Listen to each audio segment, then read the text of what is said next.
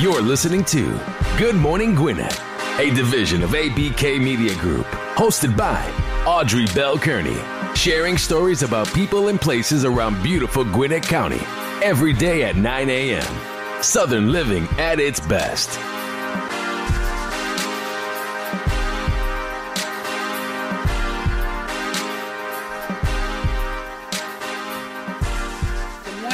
Good morning, and welcome to another edition of Good Morning Gwinnett. I'm your host, Audrey Bell Kearney. So happy to be here with you today.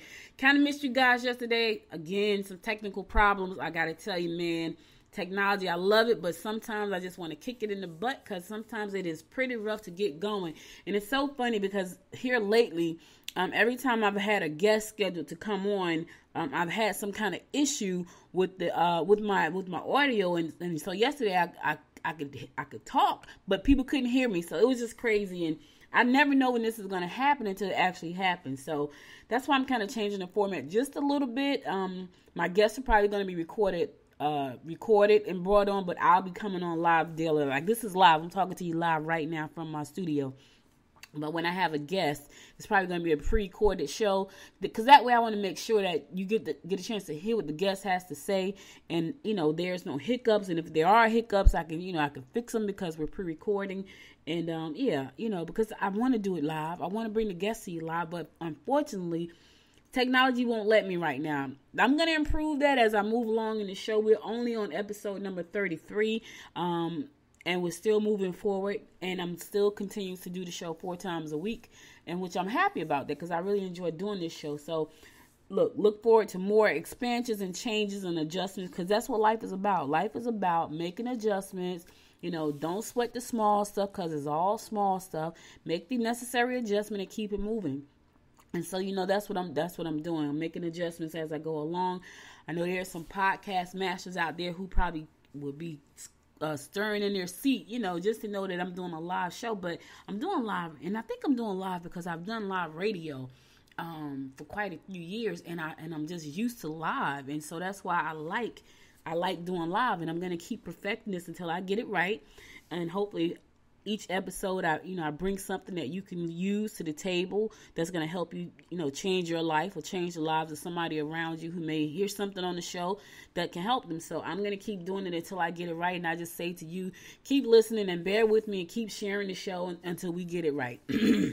So today, for my People Helping People segment of the show, which is what I like to do at the top of the show when I really have the time. Sometimes I just don't have the time because I might have a guest and I need to just jump on with the guest. And then sometimes I do have the time. So I just wanted to talk about my People Helping People segment today. I'm going to talk about Habitat for Humanity, Gwinnett Habitat for Humanity. They do a lot of good things, but one of the things they really do that is really cool is that they help you if you want to become a homeowner. You have to put in some time, though. There's some criteria that you have to meet, and you have to put in some time, but think about this. If you really wanted a home, they will help you build your home. And I think that's so amazing. That's my dream. My dream is to build my home. Actually, my dream is to build my home this year. And I've been holding out for this one piece of land for 5 years. It's pretty close to where I live right now. And there's some beautiful homes over there, and it's a lot of space. I don't know why I like land so much. You would think that I grew up on land. I did not. I grew up on the bricks in Newark. But I like land, and I think in my past life I must have had like horses and land and things like that, because I love horses and I love land. I can't explain it for the life of me why, but I do. And so I've been holding out for some land. But here's the thing. Habitat for Humanity will help you build your home, but there are some certain preliminary criteria that you have to meet, and I want to run through them real quick because this is an opportunity. If you need to move, if you are in a place that's undesirable, or you need more space, or you want to have your own house, you may be able to reach out to Habitat for Humanity and see where they help you build your house and see exactly what you need. But here's a few things you need if you want to partner with them to get your house. So you must be a legal permanent resident of the United States. You have to be legal. You must have lived or worked in Gwinnett County for at least 12 months. Your yearly income must meet the income guidelines, and that's really important because you can't make too much, but you can't make too little either. And they have guidelines on the website. You must have an income You gotta have some kind of income coming in because you want to be able to pay your mortgage. You want to have at least 1 year of continuous work, steady work. If you haven't been working for at least a year, don't waste your time going over there because you have to have that. And we got to know that that you can afford the house, because the one thing you don't want to do is get into the house and then get upside down on your mortgage because you don't have the income coming in. Now you got to give up this beautiful house that you built. So you don't want to do that. You must have reasonably good credit. If you had a bankruptcy, it has to be discharged at least 2 years prior to starting this. And you must be making your payments on time to get out of debt. You must have a need for the housing because your current housing is either unaffordable, unsafe, or overcrowded. You must partner with Gwinnett Habitat and contribute sweat equity. You got to put the work in. You got to help build your home, but you also got to help build the homes of other people who are in the same situation, who are looking to get a house through Habitat for Humanity. You got to attend a workshop, 10 hours, 10 educational workshops. All families must complete a total of 250 hours worth of working. Income guidelines vary, so you want to check out their website for more information about the program. For more information about Gwinnett Habitat, you can go to habitatgwinnett.org, habitatgwinnett.org. They seem to have a really wonderful program there, especially if you are in need of housing for, if it's unsafe, if it's overcrowded, or you just can't afford it right now, but you really want your own house because you're used to living in your own house. And I get it, because that's where I am right now. But I want to build, and I want these people to sell me this land. And, I talked to the guy. He talked about selling it to me. He just got to come down on the price a little bit more. The land costs more than the house. And I think that's because it's a shortage here in Gwinnett County for some reason. But, well, not for some reason. People love it here and they're moving in. That's the reason. I love it here and I'm trying to stay. So that's why I'm holding out for this land. And so one day, hopefully soon, the landowner would say, okay, Audrey, you can get the land for the price you wanted at. So I'm putting it out to the universe that the land is mine. The land is mine. Okay. So listen, let the house be yours. Put it out to the universe. Let the house be yours. Reach out to Habitat for Humanity in Gwinnett. They are willing to help you get started if you meet their criteria. And the information that you need is on their website, habitatgwinnett.org. Okay, the Infinite Energy Center is getting a facelift. Actually, it's getting some remodeling done, some renovations, and some expansion. So there was a $73 million contract approved recently to do some renovations on the Infinite Energy Center and also to do some expansion. So that's pretty cool, too. I've been there before, and it's really nice in there. So I can't imagine what it's going to look like once they do the renovations and the expansion moving forward. That's down by the Gwinnett Chamber. So if you go all the way down Sugarloaf, because if you've never been there and you don't know where it is, if you go all the way down Sugarloaf Parkway, you will be able to see, it all the way down to the end on the left-hand side, right next to the Gwinnett Chamber. And it was nice then, so I can't imagine what it's going to look like now. That's going to be interesting to see too. Norcross has just broke ground on their new facility coming to Norcross. It's going to be, kind of in the center of downtown area. And it's urban living, but small town. And it's kind of cool because I can almost visualize what that looks like. It's probably going to be like a residential building. And I'm wondering if it's going to be mixed use. But anyway, it's going to have 184 apartments in it, 280 parking spaces, and they just broke ground. This was a partnership between Gateway Ventures and Central Development and Norcross. So they're going to be bringing you some more residential living for you to be able to stay in Norcross. I was downtown Norcross when I got down there by mistake, and I just love how quaint and how... that I like I'm a country girl at heart. I was born in Georgia, raised in Jersey, so I am a country girl at heart. And I love the small town feel. I lived in North Carolina shortly for a brief, 2 years. And in North Carolina, shout out to North Carolina, shout out to Spring Hope. I used to go to Rocky Mount all the time. Shout out to Rocky Mount because I like Rocky Mount. I had a business in Rocky Mount. I had a school in Rocky Mount for entrepreneurship for young kids. And I would go downtown Rocky Mount because it was such a beautiful downtown place. But it wasn't developed. Like, it was old buildings that had not been developed for years. But they had like a train track right down the center of the street. And then they had the streets was really large. And I used to just go there because I just thought it was just so beautiful, even though the stores were closed and a lot of them were old and needed to be redone. And some of them should have been torn down. But, you know, it was just the feel of what it was. And I just love to go down there. And so I'm a small town girl at heart. Even though I grew up in the big city of Newark, I am a small town girl at heart. And I just love everything small town. So I'm excited to see what Norcross is going to be doing with this new building. The Lillian Webb Crossing Development is what it's called. The Lillian Webb Crossing Development is what it's called. And it's coming to you soon. So if you're looking for a new place to live, if you're listening to me around the world and you're thinking about some place to live, but you don't want to be in the country, we invite you to check out Gwinnett, because we got a lot of development going on right here in Gwinnett. A lot of it. We got the Revel projects coming along, and that's going to be a mixed use project, and that is going to be absolutely beautiful. I saw like some drawings for that project, and when I tell you, it was like, man, that's nice. I want to move down there. Like, part of me want to live in the country, part of me want to live right here on my land, and other parts like, you know what? I need a condo downtown Lawrenceville. Well, they're calling that the new downtown Gwinnett. So downtown Gwinnett. Some amazing things happening here. If you want to know more about what we're doing in Gwinnett and you're thinking about moving here, you can always go to our website, GwinnettCounty.com, and check out all the amazing things that's going on around here. I'll tell you about some of the things that's happening, but it's a lot more. I can't cover them all in 30 minutes, but there are a lot more things going on around here, especially if you're thinking about moving your business here or relocating here to live. It is a beautiful place to live. I do this show because I love Gwinnett. Every time I say that, I'm smiling. So I must really, really love Gwinnett. It's crazy. And I feel like I'm home, and because I am, you know, and so I want, you know, people to, now listen, I know a lot of people say too many people are moving here, but there are people that want to move. They want something different. They want something new.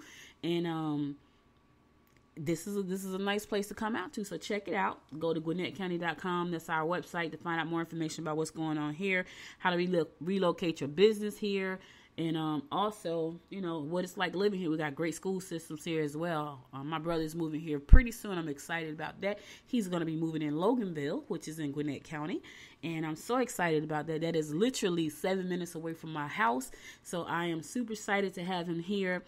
He know that he wants his son to go to Grayson High School. He's going to be in the 8th grade, so he still has 1 year left. That's my baby nephew. And so he came, he visited, he loved it. You know, I had people that have come here and have visited and just love it here and, you know, say, you know, I'm going to move back. So excited about that. Let's see. If you're looking for something to do tomorrow night, you got stuff to do tomorrow night. So tomorrow morning, if you want to, I think the kids are in school, but if you got kindergarten age kids and you're not in school, or if you're homeschooling and you want to take your kids out on a field trip, they're going to be having a scavenger hunt at the Gwinnett Historic Courthouse. So you can go there. It's called Curious Scavenger Hunt, and it's going to be tomorrow morning from 10 to 2. Go there, check it out. Take the kids out the house on a field trip. If you're homeschooling, this will be a good thing for them. They'll get a chance to check out the historic Gwinnett Historic Courthouse and also have a little fun doing it at the same time. If you're looking for something to do tomorrow night, comedian Joe Claire will be at the Atlanta Comedy Theater at Norcross. The show starts at 8:30. Ticket prices starts at $20, go all the way up to $120.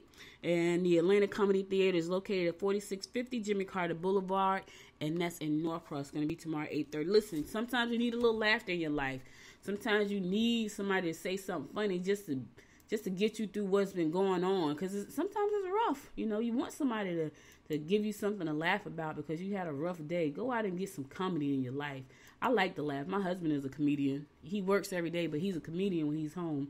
He keeps me laughing, and he keeps us all laughing. He's crazy. Like he has one of those, like, he has like that type of funny that Ellen does. Like, it's like not even intentional. It's just like, I'm gonna say something and it just comes out funny. I think that's how Ellen is. Like, we love Ellen in my house because she's like that type of person. Like, she'll say something and it just comes out funny. And that's how he is. So he keeps me laughing. I got to talk about something today. I want to talk about integrity. And this is, I said I wasn't going to talk about this, and this is the last time I'm going to talk about it, but I need to talk about it.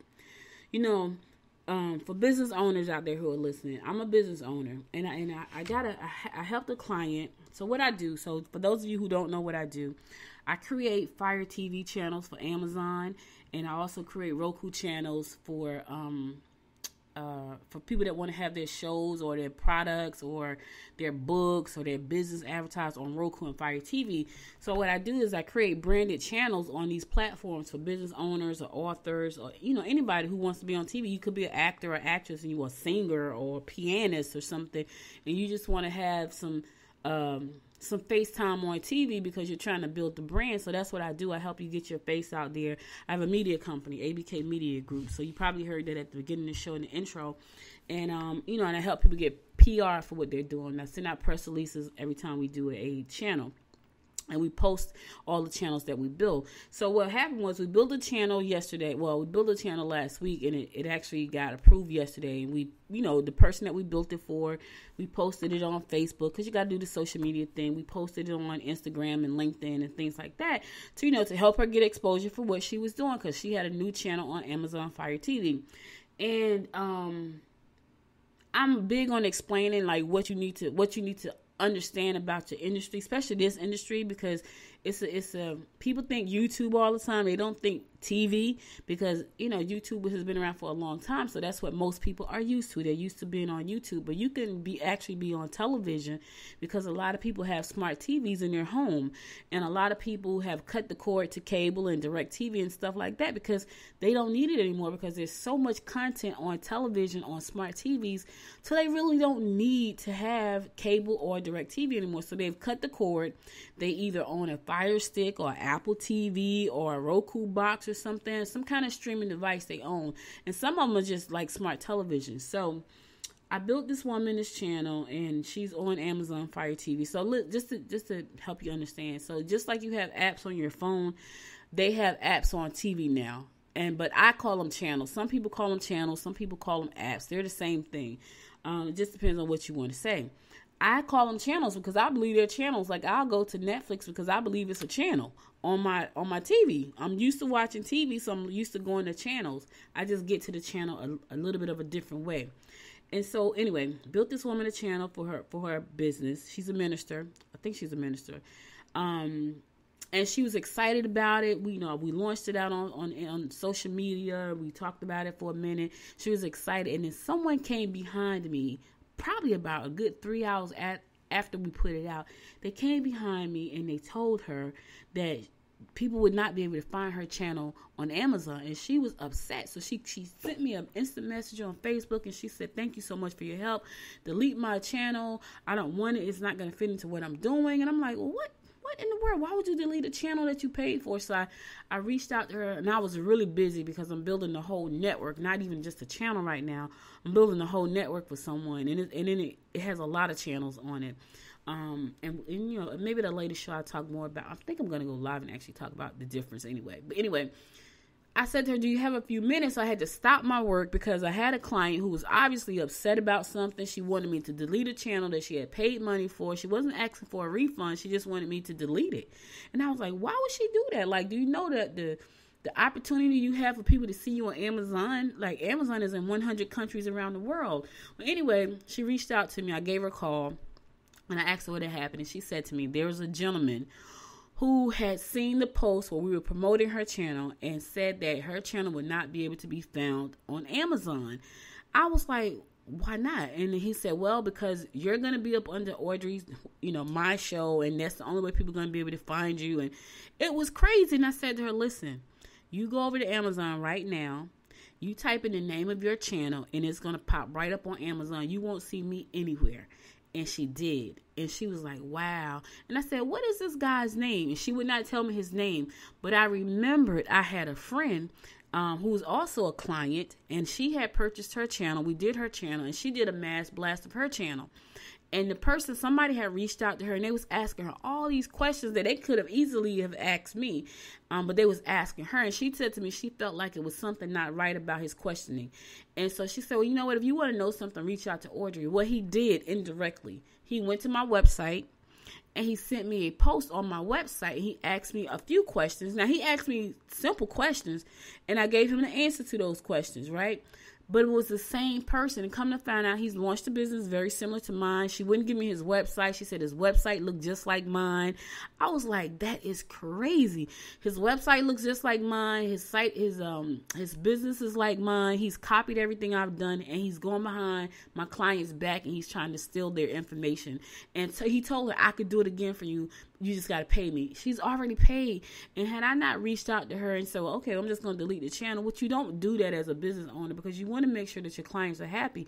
So I reached out to her, and we wound up talking in about 40 minutes. And I was explaining to her, like, this is what you have, and why would you delete it? And she told me about this guy who was obviously very unscrupulous. Integrity. And it has bothered me, and I'm trying not to let it bother me, but I just can't believe how dirty and low down people can be. And you're supposed to be in business, and so I don't know if she knows the guy, but my thing is, don't you think if someone paid good money for something and they felt like they got gypped, they're not going to come back to the person that they paid the money to find out, well, how can we do this? Like, it's crazy. And so I just want to talk about having integrity. Listen, if you are a business owner out there, you want to make sure that you have integrity because people talk. People talk. Now, I've talked to several people about this guy. They have deleted him from their LinkedIn, their Facebook, their email list because he's slimy. And people talk, and if somebody has done something wrong to you or said something against your brand that's not true, make sure you talk to that person to try to clear it up. Now, sometimes people just not going to like you. That's just how it is. They're going to find something wrong with you.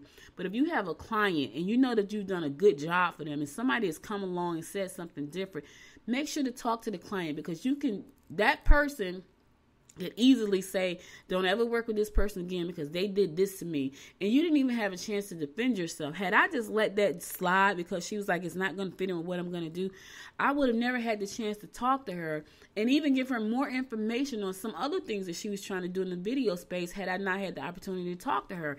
And she said to me, I'm so glad I talked to you. She had told her husband. It was crazy. And I was like, what kind of person would do that? And there are just those people out there. And this industry is huge. It's room for everybody. It's room for everybody everywhere. People think there's a limited amount of money. People think that there's a limited amount of work and it's not. You just got to find the people that want to work with you. And yes, it's hard. It's hard. It's hard being a professional at anything. It takes work. If you're going to be a professional football player, you go to practice every single day and you go out there and you get hit, you get beat. It's the same thing in business. You get beat up. If you're trying to be an entrepreneur, you get beat up. But here's the thing. Have integrity. Get beat up and have integrity at the same time. I have for 20 years, 21. I've been beat down to the ground. And I still get up and I still try to hold my head high and have integrity about what I do. And that's what you got to do. If you have a client, if you have anybody that you're working with, they got a question, answer their questions. Sometimes I'm a little late getting back to my email, but I get back and I apologize for getting back late because I got a bunch of stuff going on, And yes, I need an assistant. I know that, but I still try to get back to people. Even though it may take me a day or two, I still try to get back to people because I want them to know that their email matter to me and I'm not ignoring them. It's just that I have a lot going on. That's just apologize. You don't have to say I'm sorry, but say I apologize. Listen, I apologize for getting back to you late.